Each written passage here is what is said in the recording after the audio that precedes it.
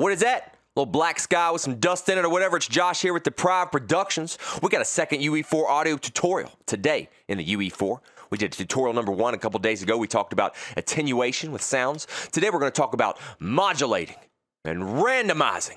And then this guy. But seriously, we're going to take our audio and we're going to do some cool stuff with it. I'm already F11, but if I Alt-P, I got this guy. He's running around. You know what I'm talking about? Just like last time, third person. F11, we're going to create a coin today. We're going to create a coin. We're going to create a little blueprint real quick. Right-click, blueprint class, actor. Well, not actor. We're going to name it coin. Okay, we're going to jump right into it like this. Real quick, make a coin. I'm going to show you how to do some cool sound stuff with this coin. Now, we'll make it real simple, okay? We're in the components tab here. Add a component, static mesh, just like last time. Except I'm going to name it coin because it's going to be a ball, but I'm going to make it into a coin. I actually go to the static mesh, just like the last tutorial again, type in the word shape, and we'll go down to the shape sphere. You got a ball? But the thing is, I'm going to go to the scale here, make sure it's unlocked right here, make sure it's unlocked, and go to the X here and set it to 0.1. Got a little flat ball. Okay, you don't want to play basketball with that. Golf. Okay, so I'm going to save that. Toolbar, compile. Now the thing is, I don't like the material, and I should have dragged this over because you know how I do, but I didn't.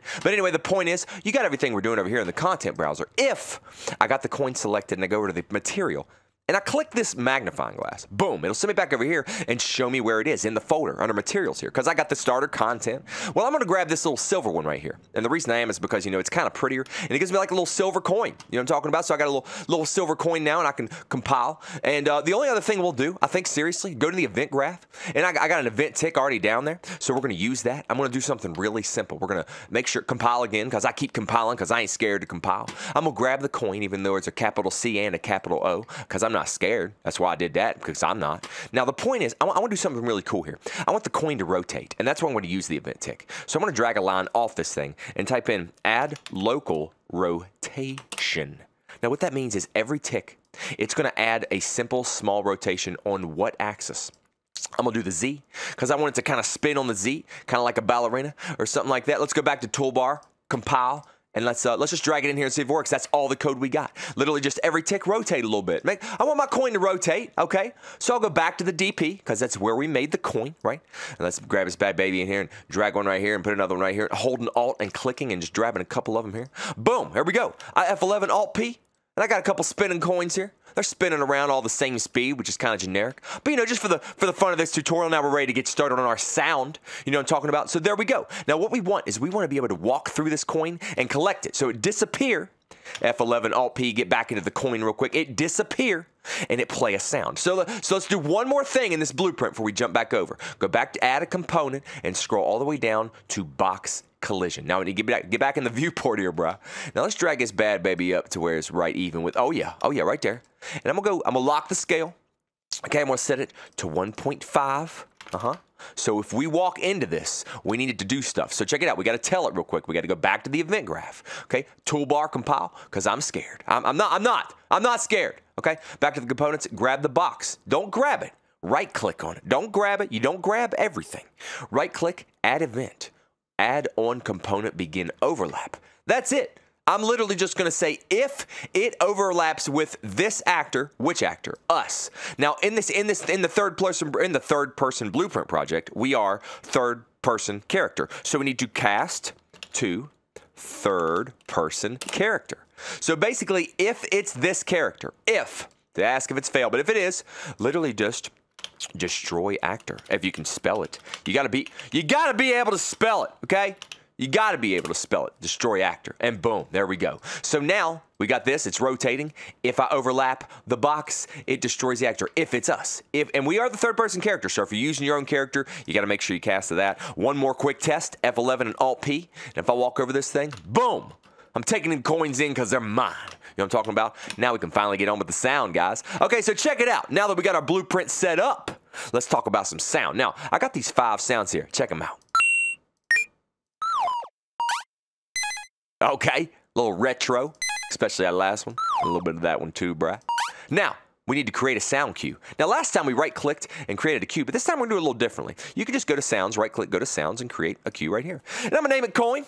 _audio, son. If I spelled that right, I hope so. Now, if we double click on our coin audio, which, oh my gosh, I did another capital C and O because I'm not scared, guys. Anyway, the point is you double click, you jump in here. What we can do now is now that it's in our third tab, because UE4 knows how we do, I can hold, oh God. I can click the bottom, hold CTR. I got all 5 of them. Drag them over here and drop them suckers in there. I got all 5 of them, okay? And what's cool now is you obviously just let's plug one in. Let's plug one in and hit the sound here, okay? We can now that this is selected, the output is selected. It's got the little yellow box around it. Every time I press play, cool, plays the sound. And if I plug another one in, obviously it's gonna play that sound. But we need to be able to play all of them. We need to be able to do more than that, okay? Yeah, all kind of retro. So just right click over here in the blueprints and type in modulator. You see that bad baby right there? Let's just plug this thing into the modulator and then plug the modulator into that right there. Now, here's the thing what the modulator does is when it's selected, you can kind of see. It's kind of changing the volume a little bit, randomizing the volume and randomizing the pitch. Well, I want the volume to be the same every time, 1 and 1. But this is the pitch. Let's just see what it does right now with it being 0.95 and 1.05.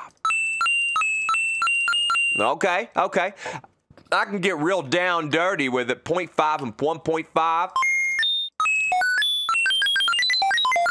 That's out of control. But you know what I'm gonna do? I'm gonna do a 0.8 and a 1.2. Because I think I like that, bruh. I like it. All kind of different coin sounds.